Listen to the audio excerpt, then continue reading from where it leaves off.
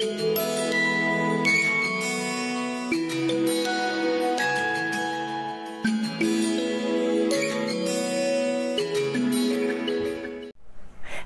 and welcome to healthyhouseplants.com, where we teach you all about gardening in the great indoors. If you'd like to support our show, please use our Amazon affiliate link below. Today I'm going to show you a quick and easy way to get water out of plant dishes if you've overwatered.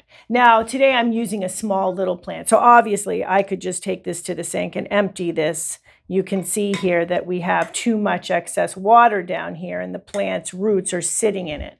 I'm using this little guy so you can get a good see what I'm doing here. But usually this is a problem with really big, tall floor plants that are very heavy, right? So what do? If you fill the dish up too much when you water, the dish fills up too much and then you've got the roots sitting in soil. You don't want it to sit there. You can let it sit there for like 2, 3, 4 hours, but if the plant doesn't re-suck up all that water, you definitely want to get that water out of the plant dish because that's one of the fastest, quickest ways to for root rot to set into a plant, okay?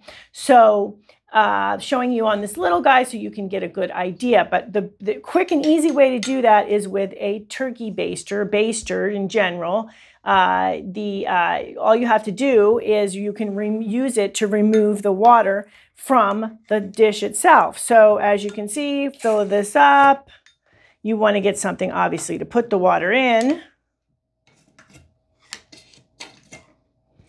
And the more you suck it up, I didn't put a lot of water in here, but you'll get the idea. But fairly quickly, you can get most of the water out of there.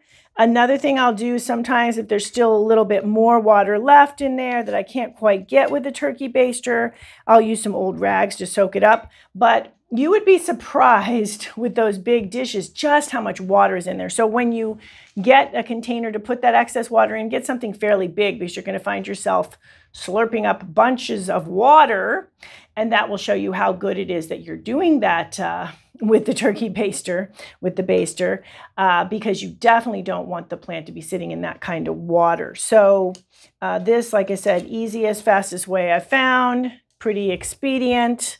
You can move this plant around, but a lot of times with the big plants, you really can't move them much. Maybe you might want to tip up the plant a little bit and squeeze to get underneath the plant. You'll see I'm getting a lot of water out of that way too.